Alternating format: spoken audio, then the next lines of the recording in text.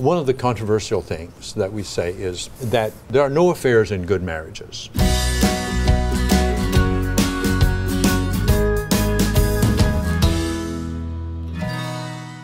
Since the birth of monogamy, there have been affairs. And in some sense, it seems like the affairs become even more rampant as time goes on. Do you see that changing, and why are affairs so popular? Well, is it changing? It appears no, that there is more literature now being published on affairs, advice about how not to have an affair, what to do if you have an affair, magazine articles and so forth. There's a whole literature.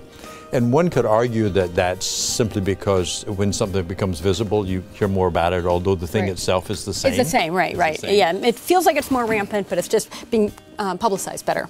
But the point is that affairs are common. They're more than most people think. And that people who look like they have stable marriage, often there's somebody is having an affair.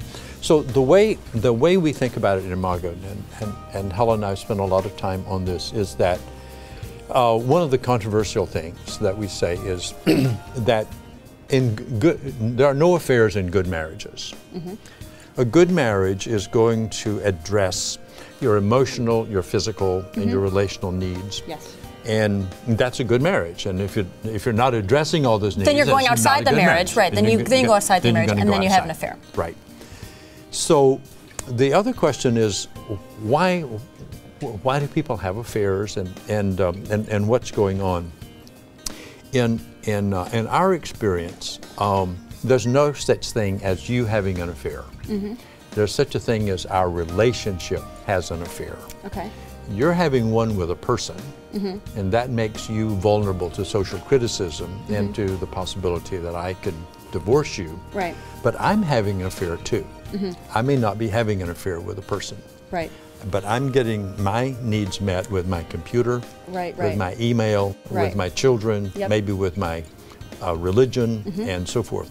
And I have never worked with a couple in which one of them was having an affair. It's just that they were each was having an affair in a different way. That's such a powerful way to frame it, that each person is getting something from somewhere else rather than getting it from one another. Right. So there are no victims in affairs. Right. There are two people whose emotional needs have not been met, and they're finding ways to meet them outside of the relationship. Meet that outside. And I think that I'll keep with your theme of birth. The birth of the internet and social media has made it really, really easy to have affairs because, it's more accessible. You can kind of have these virtual relationships, and there's like this veil of anonymity that goes along with that. So it's kind of it's easier to rationalize when you get connected on the internet. And a lot of people believe they do have a good marriage and a healthy marriage, and kind of what you were saying, and the projection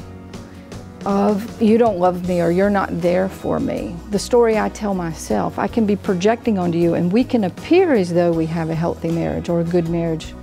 But if the story I tell myself is I'm not loved, and I go off and someone else sends that phenylethylamine PEA chemistry off, then I can be... Those powerful neurotransmitters. Those powerful neurotransmitters, yes, that I may feel like my marriage is good, if you will, but it's certainly unconscious, as Harville and Helen talk a lot about. And someone can be vulnerable to that affair, not realizing some of the messages they're telling themselves, and not staying conscious and intentional toward their relationship, which puts them at risk for that emotional affair especially. Yeah.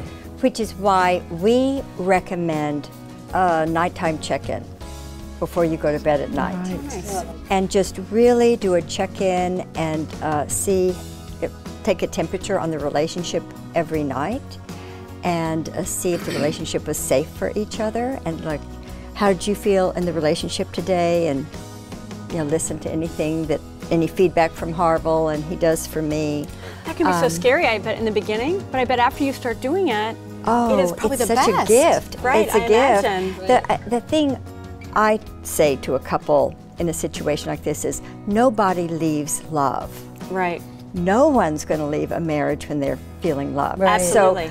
So it's my job to make sure I'm staying attuned to Harville Not just saying, kiss me before we go to sleep, Right, but let's yeah. dialogue for just a moment before Yeah, we go to right. sleep. Exactly. Check in. Yeah, and have you made the kids lunch, and you know, like all the stuff that can be so distracting. Right. To bring in a little different voice, the idea that we all do want safety and we go to our marriages for safety, and sometimes it gets so safe that there's a lack It can of become boring. excitement. Ah, very good point.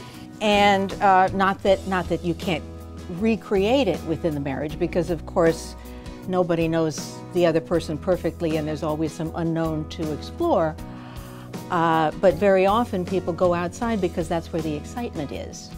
So then what's the, is there an answer? So if they're creating safety and creating a stronger relationship, then how do they keep the base of safety, but the, you know, fireworks and the sizzle? It's a problem of balance. Yeah. We talk about re-romanticizing in Imago and being intentional and conscious and making the fun things to do list and doing the surprises and being attuned, as Helen said, with your partner.